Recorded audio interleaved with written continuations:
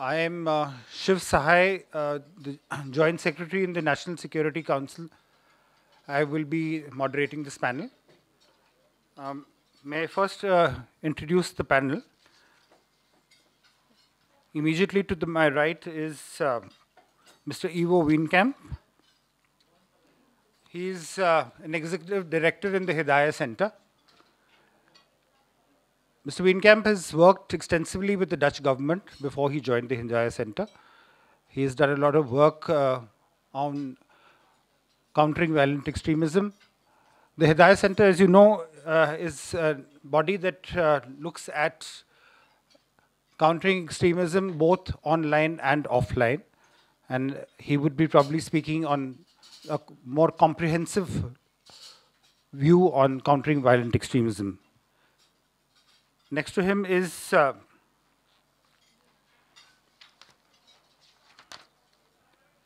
Ebtesam Al-Ketbi.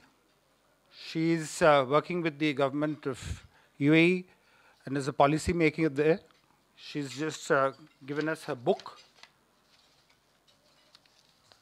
titled Killing in the Name of Allah. Next to that is Dr. Klimburg, whose recent book, Darkening Web, is making the rounds. And he is somebody who holds a very strong view about cybersecurity, and then it should be balanced out with room for genuine protest. And last of all is Mr. Brian Fishman, who is the counter-terrorism policy maker for Facebook.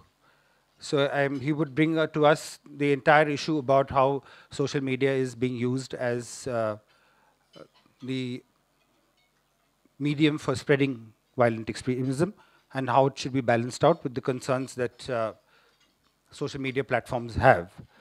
But taking out from that, the issue remains is that are social media platforms or are they media utilities also? And from there, how does their responsibility stem? And what kind of regulations would be required to control social media? I'm sure the counterpoint would come from Mr. Klimburg. And Ivo Veenkamp and Ms. Ketbi would probably be more concerned about the kind of impact it's creating and in promoting violent extremism. We do have an interesting case where child pornography was universally brought down, and it has had a big impact, where all social media platforms could get together to bring it down. But there, probably the paradigms, the references were easier to fix. But in case of violent extremism, it is probably more difficult because everybody is not universal in their approach to the kind of narrative that is put down there. And the old saying that one man's terrorist is another man's freedom fighter. So looking at all those aspects, I would request we can start with the, if you don't mind, Madam, should we start with you? Thank you. Thank you very much. Just to add that I am professor of political science, and I am head of think tank called Emirates Policy Center, which help Ministry of Foreign Affairs in UAE. Well, I think the challenge beside fighting the terrorism is how to win the stomach and minds in this sessions. Since you are well, let me say first that terrorism has no race, has no color, has no religion, has no sect. So it can exist anywhere. It's not related to any area in this world or to any religion. We had a study. This is a product of my center based on a workshop tackling both Sunni and Shiite militia, trying to study them and see where the scenarios is going for both of them. First, of course, I will take 1 minute to express my gratitude for this valuable opportunity and important initiative. And I think we are in the right place if we are talking about terrorism and the venue fighting extremism and terrorism. India, of course, because it is the land of Gandhi. And it happened that I was in a conference in Manama last December, and India mentioned that it's the least countries in terms of terrorist group are coming from this country.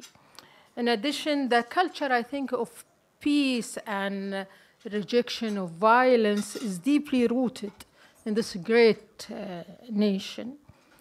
Therefore, the value of diversity, pluralism, democracy, tolerance, and the state of citizenship in India are relevant here, unlike India's neighborhood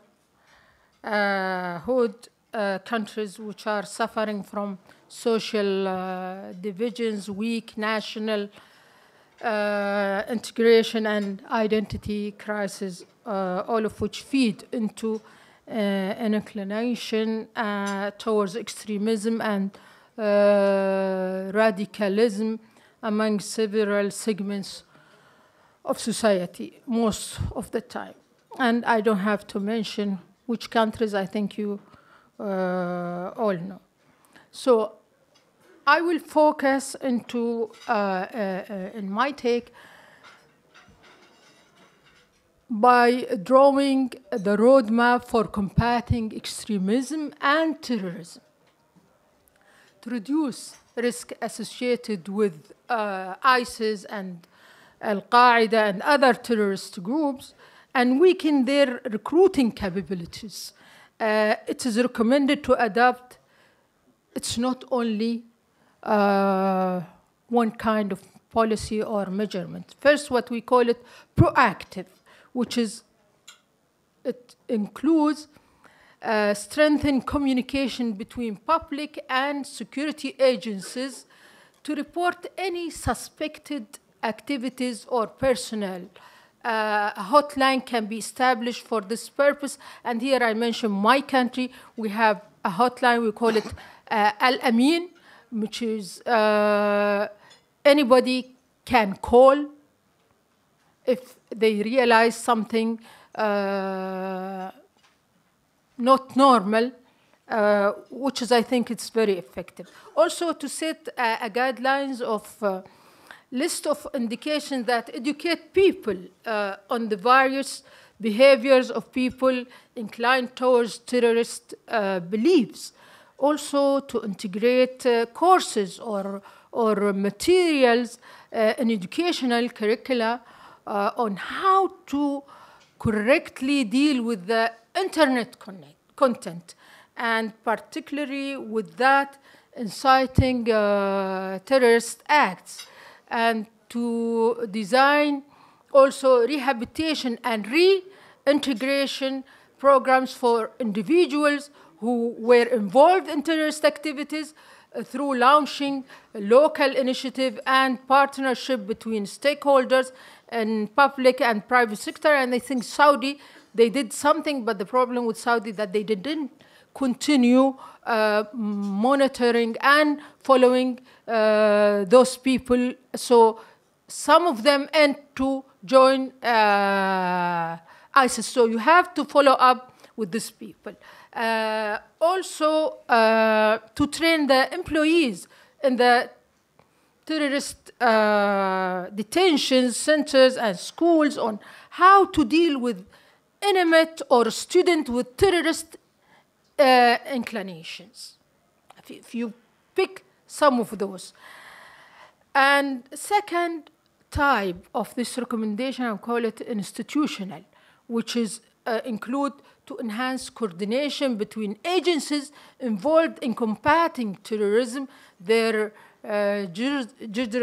jurisdictions and authorities must be expanded, and a policy documents on combating terrorism must be drafted. Sometimes you have there is, I will call it, not central mind.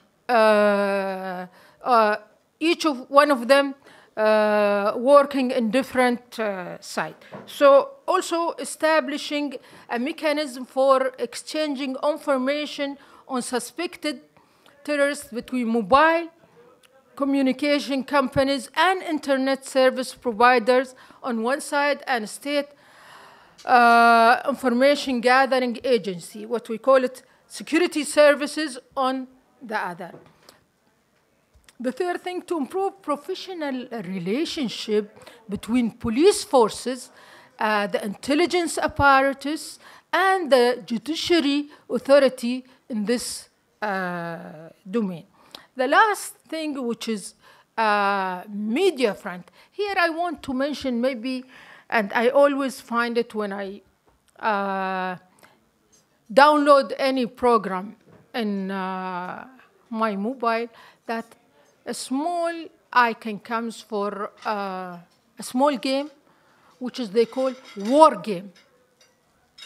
And this is very dangerous. So if any young, you will find them, those young generation, small children, always what they are learning, the war games. And I think this should be a responsibility of those companies producing these kind of games. It's not only the social media, also these companies. So usually terrorist groups are use dual approach in building their propaganda. Intimidated and impress people at the same time. Regional and global mass media, unfortunately, made a mistake by reporting some news of terrorist groups.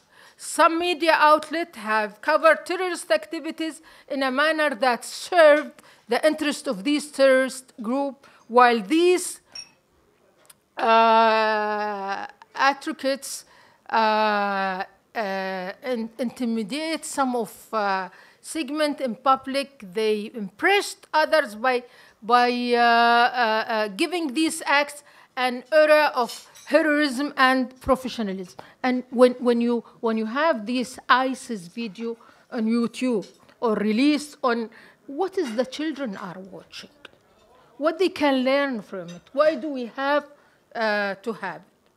The second things, and the last, terrorist group have succeeded on social media website where young people find a good platform to express their grievance, resentments, and desire for adventure. Some of them may become vulnerable to recruitment by terrorist group. Most importantly, the other risk associated with online activity groups is their endeavor to establish what can be described an extremist public opinion in the cyberspace. I would just end with this small and short story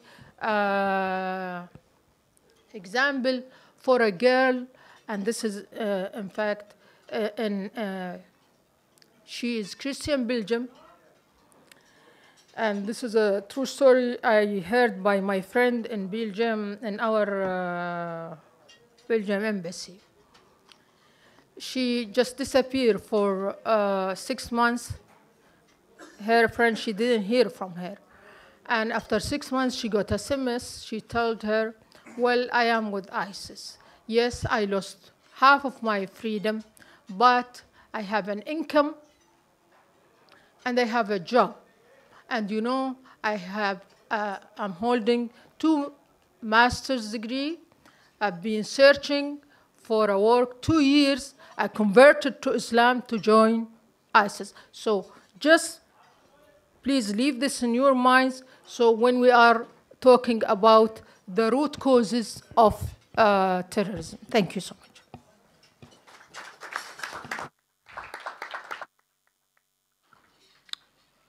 Would you like to come in here, Mr. Brian Fishman? Could you explain the issues about on the social media and the kind of challenges that you face? We would like to leave some time for the question and answer session. Yeah, I will run through this quickly. Thank you for the opportunity to be here. It's my second time at Raisina, and I really appreciated it last year and again this time. Very quickly, I'm going to run through Facebook's approach to combating terrorism online and on our platform specifically. I'm going to make 4 big points. Our strategy really has 4 elements. One is preventing terrorists from utilizing Facebook specifically. The second is working with our industry partners to improve the ability of industry writ large to counter terrorism. The third is engagement with law enforcement and governments around the world. And then the fourth is working with counterspeech. How do we promote voices that are looking to push back on terrorism? So the first principle here that I think is really important and that has already been alluded to is that terrorism is a little bit different than child pornography. It is political content. In many places, it is not explicitly illegal. There are times when even on Facebook, so Facebook, there is no place for terrorism on Facebook. We do not allow the praise, support, or representation of terrorism on Facebook.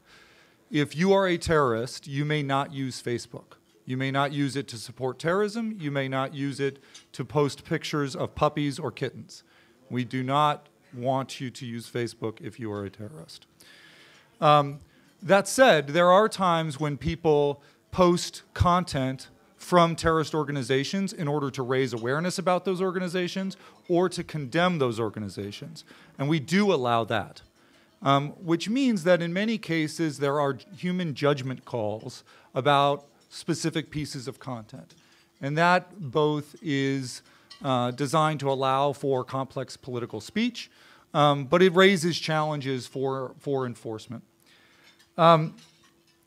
We address this in a variety of ways. We currently at Facebook have 180 people across the world whose primary job is countering terrorism. That includes people in our operations teams, it includes folks on our policy teams, and in our legal teams. It is a big operation.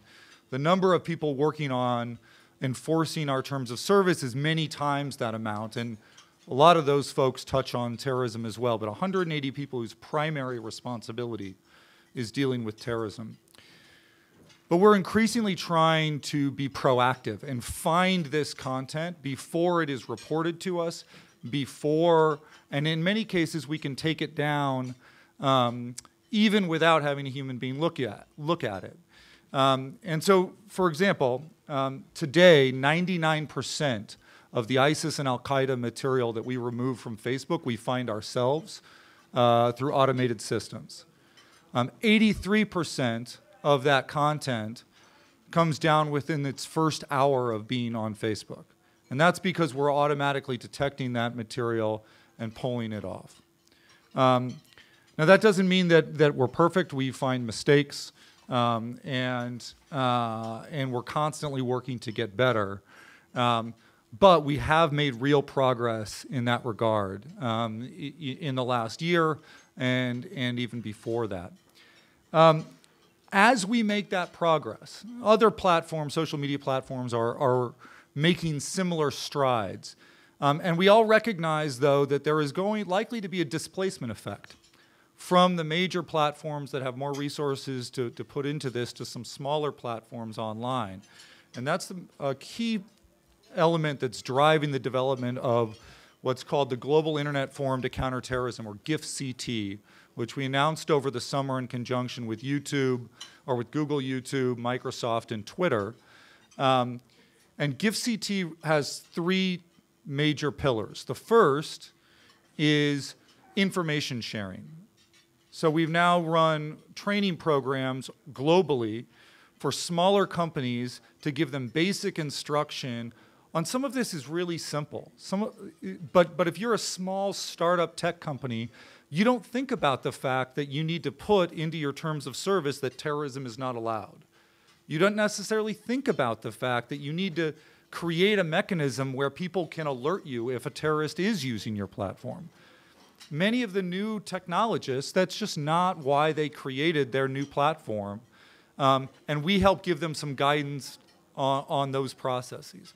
We also give them some guidance on what happens when a government comes to you and says, look, we need your help with something. We have teams of lawyers to manage those kinds of situations. Startups don't, and they get scared, and they don't realize that there are very legitimate reasons why governments make those asks sometimes. They don't know how to say yes when it's appropriate. They don't know how to say no when it's appropriate. We give them some guidance on those things. So that's pillar one of GiftCT. The second pillar of GiftCT is something we call a hash sharing database. So what that means, a hash of a file is like a digital fingerprint of a particular file. And we now have a hash database of more than 50,000 hashes of terrorist content that is being shared in near real time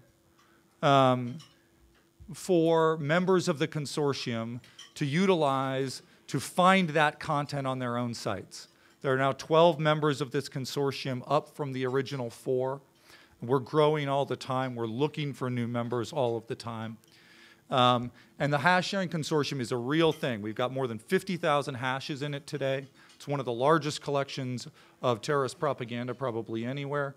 And this is showing real effects for some of our smaller partners. More and more companies are coming on, and this will have an impact over time. The last piece of GiftCT is we are collectively funding research into the impact of terrorism online. I think it's one of these things that is sort of a given now, that we assume that the impact of the internet on terrorist organizations, but we still haven't really defined that very well. How much of this of radicalization is driven by the internet versus offline factors? We want to collectively understand that process better. Moving very quickly, sometimes people ask us, well, what do you do when you get requests from information from law enforcement? We respond to those requests all of the time as appropriate. We also, if in the course of our enforcement procedures come across something that looks like an imminent threat of harm, some real world danger, we will provide that information to the relevant authorities so that they can take action. We think that's important. We think that that is part of what we do to keep our community safe, our users safe. Lastly, I want to talk quickly about counterspeech. Facebook was founded to allow people to connect, to communicate, to create community. And so we want to facilitate people creating community in ways that pushes back on extremism. And we do that through a number of programs. Let me just give one example of a global program, and then I'll talk a little bit about how that's applied here in India. But we support something called the peer-to-peer, the Facebook Global Digital Challenge, which is implemented as a curriculum in universities around the globe. And it is a competition. University students put together campaigns pushing back on extremism in their communities. They decide what they want to push back on. Our curriculum is designed to give them the tools to build an effective online campaign around their idea. And then there's a competition. And actually, we will have the finalists in Washington, D.C. here at the end of the month for the 2017 competition. Those programs have been viewed in the last 2 years, have received more than 200 million impressions around the world online, not all on Facebook, on a variety of different platforms. So the breadth here is gigantic. Now, I think there are legitimate questions about any countering violent extremism program, about the real impact. Did it stop people from becoming terrorists? That's a very hard question to answer. We feel comfortable, however, in supporting these programs because they're doing good. They're teaching university students how to build online campaigns. Regardless, they're building good ideas in their communities, and some of them are going to have a real impact, some of them less so, and we're comfortable with that reality. In India, these are implemented in a couple of different ways. The Indian version of the peer-to-peer program is called Voice Positive. It's now running at 56 schools here in India. There are 40 active campaigns under development in 17 states. We're really excited about this, and the local team here is driving this forward, and we think it's really exciting to watch that program take off. We're also running something called the Digital Masala Challenge, which is built around a series of hackathons where groups of young people are coming together. The best ideas, we are funding them with $5,000 grants, and 9 of those, with those $5,000 in seed money, are now moving forward into a 6-month implementation phase going forward here in India. And the reason why I emphasize, I mean, obviously we're in India, so that's a good example, but I think what this does is it illustrates how we're trying to take these global principles and apply them in a local setting, which is the only way that we're going to develop meaningful campaigns that actually impact local communities. Some of these are going to manifest online, but they have to resonate locally with the issues that people care about. We don't tell people what to say, but we try to create a framework where they can, where they can make those arguments effectively, where they can get their message out to the right audience, and that's how we hope to help. I'm happy to answer any questions about this as we go forward, but that's the basic overview. Thanks. Thank you, Brian. Whether all that you said is actually going to have any impact is something that I'm sure Ivo will be able to tell us, because he deals with the other side of the problem, and that is de-radicalization and the impact of the kind of radicalization that is taking place on online.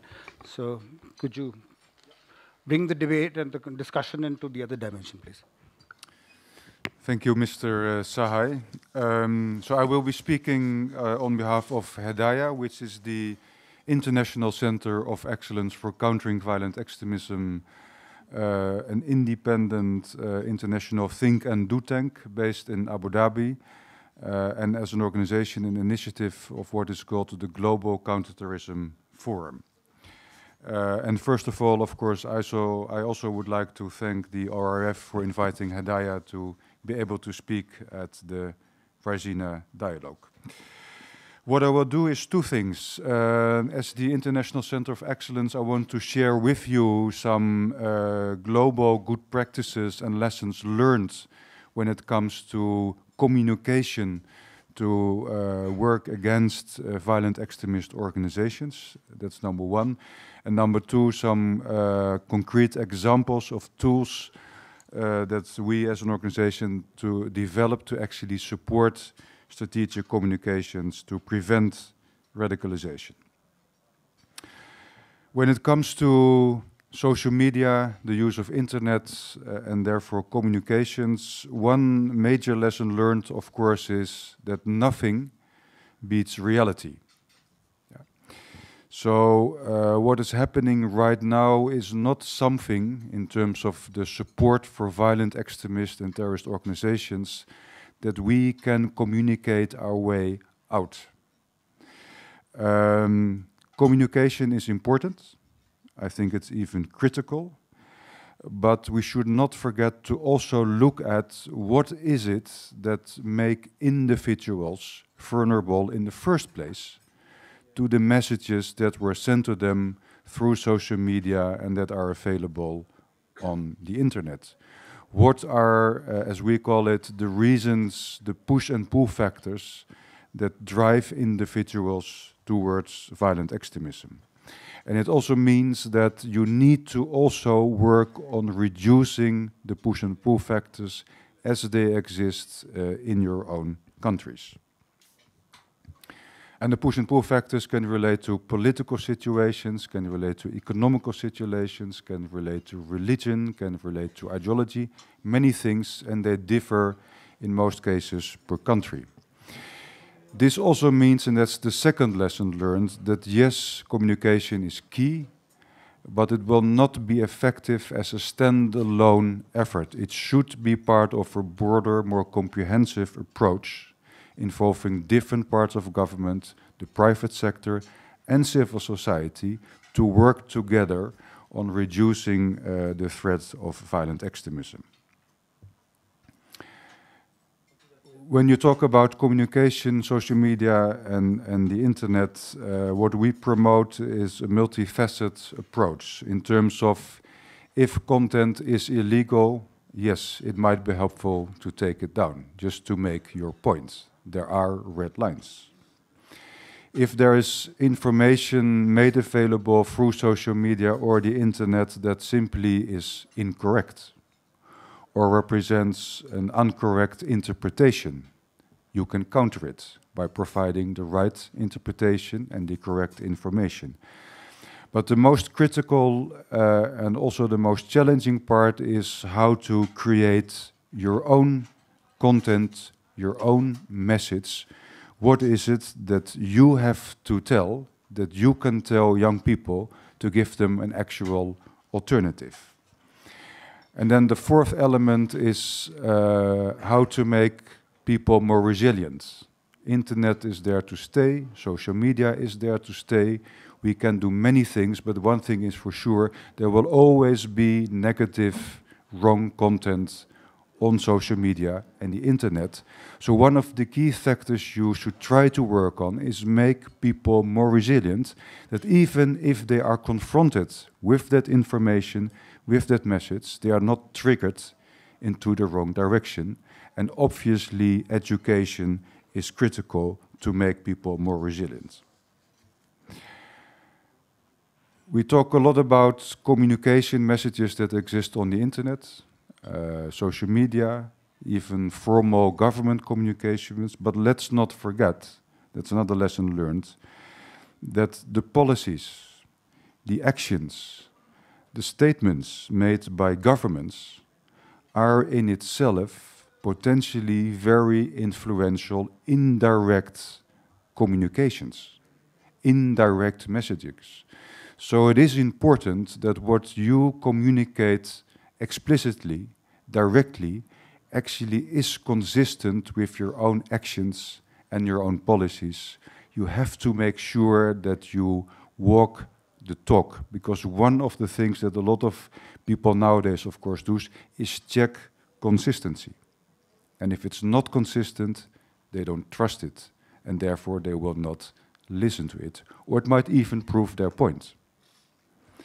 Consistency also means that you have to put every effort in place to make sure that what you do and communicate domestically is consistent with what you do and communicate internationally. That your policies are consistent with your actions and what people who represent you are doing on the ground.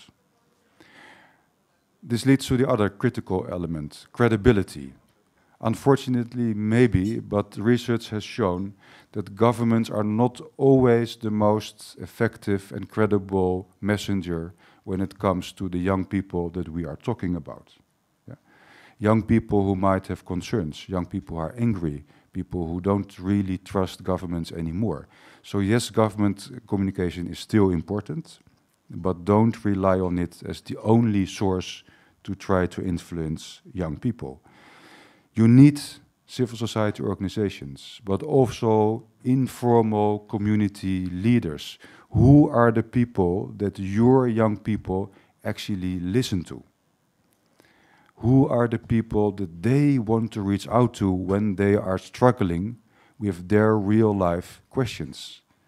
Who are the informal youth leaders? Where is that one teacher that we all used to listen to when we were young in high school? Where is the religious authority? All those people should be identified and empowered in terms of communication.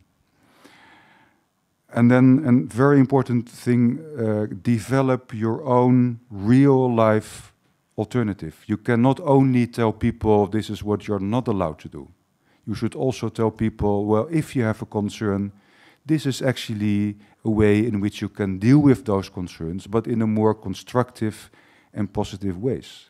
And you have to make sure that the alternative that you show them is a real-life alternative. Yeah? So if there are no jobs, you can say, well, you better do something with your life instead of staying at home and starting to bother other people. But please work on then creating jobs. And the final thing is, it's obvious, but sometimes when we talk about communications, you have the online world. Yes, the messaging, the interaction is critical, but nothing will be effective if you do not combine it with real life, on the ground, face-to-face communication. Communication obviously is about interaction. Social media is about interaction. Recruitment is not only recruitment through social media, just messaging. It's very smart social interaction trying to step by step get somebody onto the wrong path. So you should do the same. It's not only messaging, it's about interaction. And I do want to underline the fact that was also mentioned by my colleague from Facebook. Yes, it's critical. We have no choice than to become smarter in our own communications, but it's also an area that still needs a lot of research and to create a better evidence-based. Looking at the time, I will give you two examples of what we as an organization actually has done, because it's also about doing. One thing that is good to realize that in terms of messaging, opinions that can be used as a counter-narrative or an alternative, you don't only have to develop them, they already exist. In many cases, it's about identifying where are those counter-narratives, where are those credible messengers, and make them available. So this is what we did as an organization. We created an online counter-narrative library with now more than 350 existing narratives, counter-narratives, alternative narratives, different languages, looking at different forms of violent extremism. It's password protected, but it's made available online so that those people who are working in the front lines, and again, when we talk about young people at risk, in many cases, the front line is not government. It's community leaders, it's teachers. What if a teacher hears somebody say something and he wants to respond, but he doesn't know what to say? Through this library, we made that available. It also consists of 3 regional collections of counter-narratives, Southeast Asia, the MENA region, and we will soon develop one for East Africa. And my final example is what I said, maybe the most critical, but also the most difficult thing, how to create an alternative narrative and message on social media, on the internet. Yeah. For this, we had a program called Creative Minds for Social Good. We identified credible local messengers, mostly young people from communities at risk in relevant countries, brought them together, connected them with people from social media like Facebook and our CV expertise. There are a lot of young people who have good ideas, but they don't know how to translate it into a good social media campaign. So you need to support them with the technical and practical information and get it out there. And the real challenge is how to come up with something that resonates, that really resonates with the target audience that we are talking about. What makes them tick? What makes them feel a young hero, but in a positive sense of the word?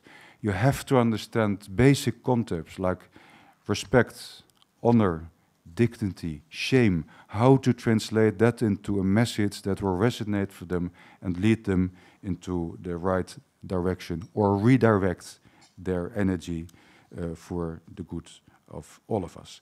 And with that, there are many more things I could have said, but take it as a starting point. And also for me, of course, I'm more than happy to answer any questions that you have. Thank you.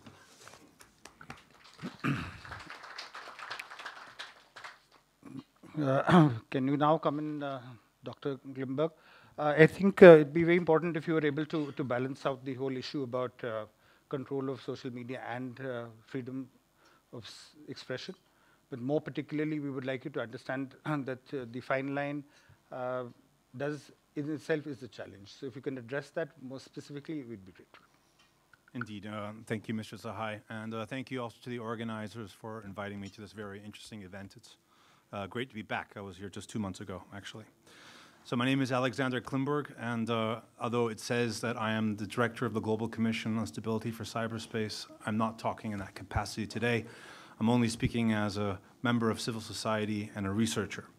And I want to make one very simple framing point to conclude the discussion with, that the wider topic of countering violent extremism is not only about counter-terrorism, it's also about the future of the internet and cyberspace and information domain writ large. So I am not an expert on countering violent extremism, and I'm certainly not a counter-terrorism expert. Instead, I work on the twinned issues of international cybersecurity and internet governance. International cybersecurity is the game of war and peace between states and addresses effectively what is legally permissible in both peacetime and wartime and what is both technically practical. And that is also the context within which most national cybersecurity strategies are drafted. Internet governance, on the other hand, is usually the game of civil society and private sector, and is about the management of the world's internet resources, effectively how you actually get your email or are able to navigate cyberspace. And as I said, it's mostly an issue of the civil society and the private sector. Government plays a minor role here. And I think it's very important to remind ourselves that cyberspace is therefore a man-made domain. There are no natural characteristics at play here. There is no continental shelf from which we can derive, for instance, a law, and there is no gravity that we can effectively use as a point of departure. We say what gravity is in cyberspace. And when we change our aspirations, those natural laws will change as well. So what that implies is, as you may also know, there's a great game going on in cyberspace right now. Some people have even referred to it as the new Cold War, in which the two opposite views of what cyberspace should be have been meeting head-on since well over a decade and a half now. On the one hand, you have a group of nations that are for an intergovernmental model of cyberspace, that want to see the internet managed through an intergovernmental context. And there's, on the other hand, there are those who fight for the multi-stakeholder model of managing internet resources that we know today. And those two sides have been effectively engaged in long-running disputes within the UN, the OSCE, the Asian Regional Forum, many intergovernmental contexts, as well as within civil society and the private sector. Now, you might ask yourself, what does this all have to do with countering violent extremism? Well, CVE is actually a very critical point on this battlefield, on this political battlefield between the two opposing views. Actually, the word itself is a flag of sorts. Countering violent extremism is primarily an American term. It is represents, and it's also used by many of the so-called like-minded group in liberal democracies.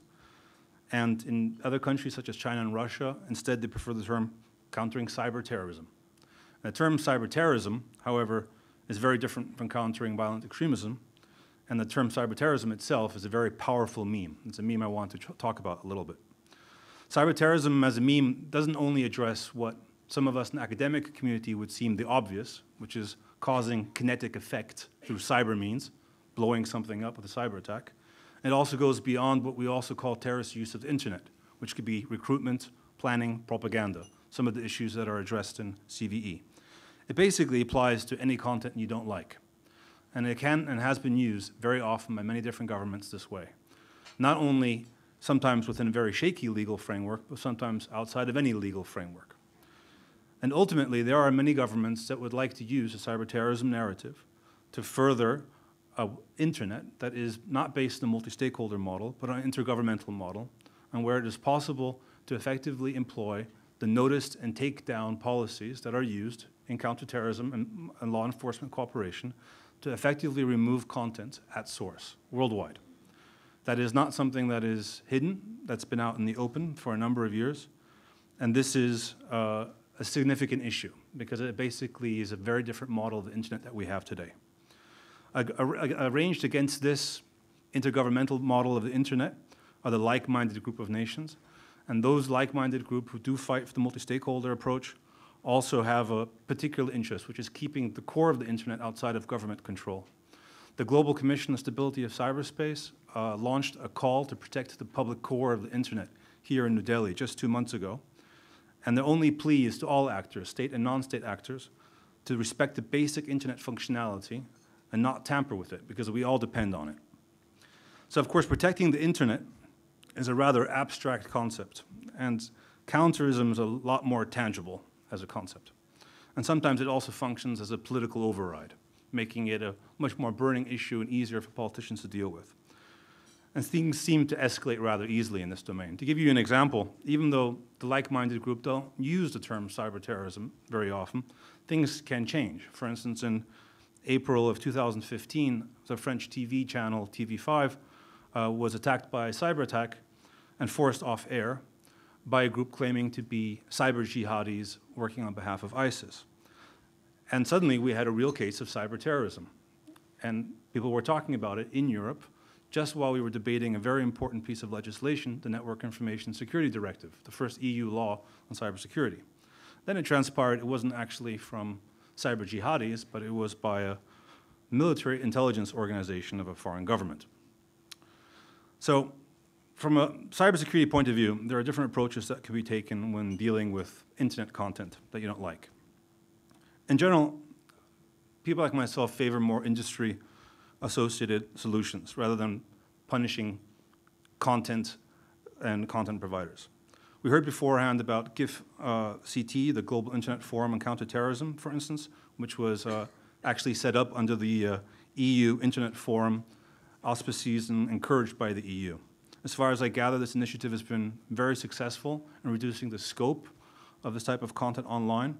And I think this is particularly encouraging because what many companies simply could do is simply enforcing their terms of service, and then many of the bad stuff on the internet will simply go away. That's including information warfare, so-called fake news, counter-radicalization. All they have to do is simply follow the terms of service that they've mapped out, and these issues will be addressed. Of course, there's another approach to doing it, and that's a legislative approach. And to give you an example of what's happening in Europe right now, in Germany, a new law known as NSCS has made it a criminal offense, for instance, for social media companies, among others, to leave clearly illegal content online, and they have to remove it themselves within a very short time frame, between 1 day and 1 week, depending on. And if they don't fail to do so, it's a 50 million euro fine. So as you can imagine, those companies are rushing to implement this law. I think Facebook is actually hiring something like 1,000 people to manage hate speech in Germany alone. So it's clearly becoming a rather big issue, and it's an interesting concept, except for when it clearly doesn't work. And I'll give you an example where it didn't work, is that the proponent of the law, the justice minister, called one of his political opponents an idiot for backing that law, and then had his tweet removed because it violated hate speech. Now, for those of you who are familiar with democracies, the ability to call your opponent an idiot is kind of vital to the functioning of the whole thing. So that's not probably someplace we really want to end up. I want to really conclude with something quite simple. Yes, of course, there is illegal content in every jurisdiction, right? And if governments feel the need to censor that content, that's between them and their own citizens to decide. But one of the reasons why the internet has been so successful is because the actual running of the internet resources, the actual core of the internet, has been outside of these types of debate. So when thinking how to counter radical extremism or any kind of offensive content, we should only be concentrating on the individual content itself and not really the road, not the internet that transports this content. For that might take us down a path we really don't want to go down. So thank you very much.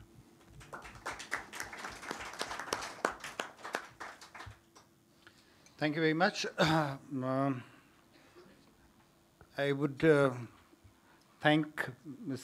Ketbi for the tribute she paid to India and opening remarks about how we, having the second largest Muslim population in the world, did not contribute to the ISIS. And there were recruits to ISIS would be less than about 100, if at all. So the issue is that when you talk about narratives and the content, and you talked about civil society, what is it that kept India immune from this kind of radicalization? I think the issue was that we have a very strong cultural base. And actually, if you look at it, if you want to talk about identity chauvinism and the consolidation of identity, which leads to this kind of radicalization, you must look at the cultural aspect. The fact that the cultural ties in this country are more localized and therefore do not allow a consolidation of an identity which goes outside our own context. So with that actually is where the strength lies, and I think narratives to counter violent extremism on net could be built around culture and the local pull as against the pan-Islamic pulls, or in other contexts, the transnational pulls that would lead to that kind of identity, which generates this kind of extremism. So any questions from the audience? Well, Maya, yours is the first hand up, so. I have a comment. I hope it's short.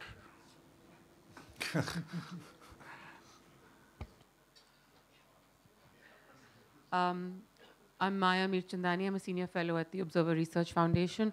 Brian Fishman, I think I'm addressing you, actually. I know that you talked about Voice Positive. It's a program that I'm actually involved with as well. And you talked about the 180 people who are looking at terrorist content on Facebook, and those numbers are going up, obviously. But I think the larger question that's facing social media today is, do you want to take more ownership of the content that's going online via your users? Or do you want to be hands-off and say, we're just a platform and we're not the content providers? Because that, I think, is becoming a dilemma. You all pretty much, if I do a poll in this room, I'm sure everyone is getting their news off their Facebook feed or their Twitter feed. Who's opening up a newspaper, who's going to a website, much fewer people than earlier. So where does this place the responsibility of social media platforms like yourself, like Twitter, like Google, to be more cognizant of the fact that there is a space that's being misused, as we're talking about? I just like, that was my comment, but perhaps your views on that. Would you like to answer now, or do you take some more questions first? Either way. Okay. Can we have the question from you, please? Sure. My name is Madalitso Piri. I'm a doctoral research fellow in South Africa at UNISA. Just a quick question. I think there was not a lot of emphasis on how ideology can actually be targeted. And in a sense, what I'm thinking about is how or what strategies can actually be adopted to understand the mind of divisive ideological approaches to terrorism, but also cognizant of the fact that, or the idea that we need to get over that the modern world is predicated on violence. So how then do we feed or come up with a strategy that gives a different alternative to a world that is not predicated, or an ideology that's not predicated on violence itself, like transcending the modern narrative? So I just want your thoughts, maybe from Ivo or Ebtesam. Thanks. Yeah, I think they're two very different questions. So Brian, can you just quickly finish that? Sure. Look, Facebook was founded to be a place for community, to empower voices all over the world, to communicate with friends and family and people that they never would have been able to reach in the past. That's still core to our mission, to building a product that allows for people to speak for themselves and build communities for themselves, and make, as much as possible, meaningful connections that improve their lives and the lives of the people that they interact with and love. That all sounds very high-minded, but that's real. Like, people, we really feel that at Facebook. That remains very true to the mission of the company and the reason why people come into work in the morning. When it comes to terrorism, though, we think that people are going to engage. People are going to be able to build community when they feel safe. And many of our community standards are built around that principle, right? We don't allow bullying. We don't allow revenge porn. We don't allow a number of different things on our platform because they are efforts to make people feel unsafe in the real world, and they have real world impacts on them. Our position on terrorism is very similar to that. We think people engage more, they build community more when they feel safe, and we think that terrorist cuts against that. Facebook is designed to bring the world closer together. Terrorists want to tear it farther apart. And so we take this very hard line against terrorist organizations, which we effectively define, and I'll just say this quickly because I know it usually comes up, in a very academic way, actually, as non-state actors that use violence to advance a political or ideological agenda. We don't want our platform to be a place to promote and advance violent causes. And we think that our business interest there of creating a space that allows for meaningful engagement among our community is actually very aligned with the real world interests of both governments and societies around the world. So we're really, really committed to this. And Brian, can we just... Oh yeah, I'll wrap it up. I could go on forever. Thank you. Yeah, because I think the social media platforms keep saying the same thing. They're very, very sincere about their utterances about how they do not wish to promote terrorism. But I think that the question remains unanswered as to what exactly are we going to do about it. So I think the content part, which has been very well brought out, I think that we seem to be missing out. So who we would like to take the thing? Ivo, would you like to answer on the content issue as to how... Yeah, the content, but I think you focused on ideology, because I think there are different forms of content or sources of content, and that would be my first reply. So ideology, I think, is one of the factors to look into. I know some people say it's basically an ideological challenge. I don't think that is necessarily completely true. As I said, even if you would focus on certain ideologies, still the underlying question is, why are some people attracted to that ideology, and why, by the way, most people, the vast majority, not?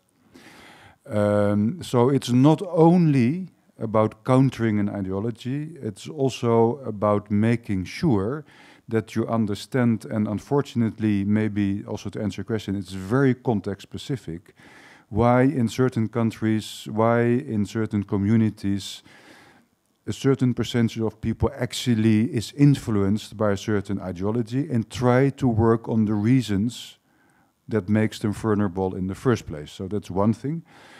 To really understand the ideology, but I think even one level deeper, the psychology of the ideology, because what I see happening is not only that certain groups are using certain arguments or making reference to certain sources.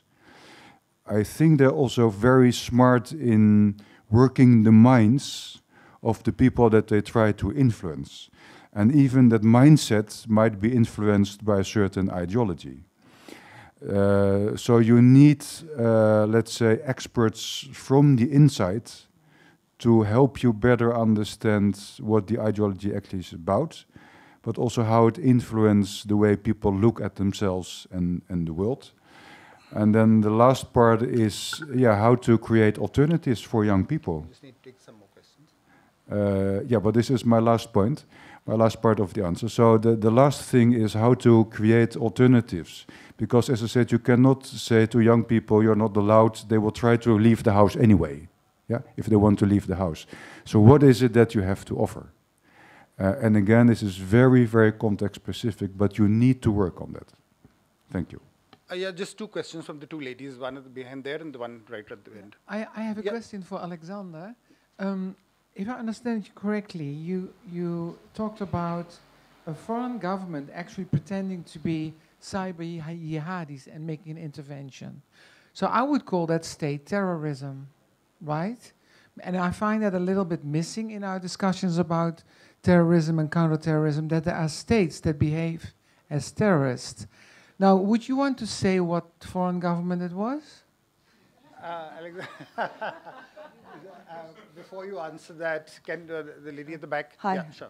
Hi, hello. My name is Leah Kasper. I run a digital rights organization based in the UK. My question is for Brian. Just before I ask the question, just one small comment on something that you made, the analogy with child sexual exploitation imagery, which I thought was really interesting, but slightly misleading in the context of social media platforms. The reason being just that according to the IWF, or the Internet Watch Foundation, which is a self-regulatory body that deals with this issue, only 2% of sexual online abuse images are actually hosted on social media platforms. So it's completely different. But my question is to Brian about intermediary liability. So arguably there are a number of issues with handing over what is effectively a state function to the private sector, the function of policing speech. But say we put aside the question of should or should not companies be involved in this, and if we just focus on the pragmatic question of whether or not this works, my question is what are the measurements for the impact of the programs that you mentioned? So what is the evidence that these approaches are working? Thank you. Alexander? Thank you. I'd like to pick up actually on also the previous question, but just to come back on the act of false flag cyber terrorism that was inflicted upon France in May in 2015. That was a very big issue. It's not the only false flag attack that has been carried out. It has actually been widely published. It's not confidential information in any way.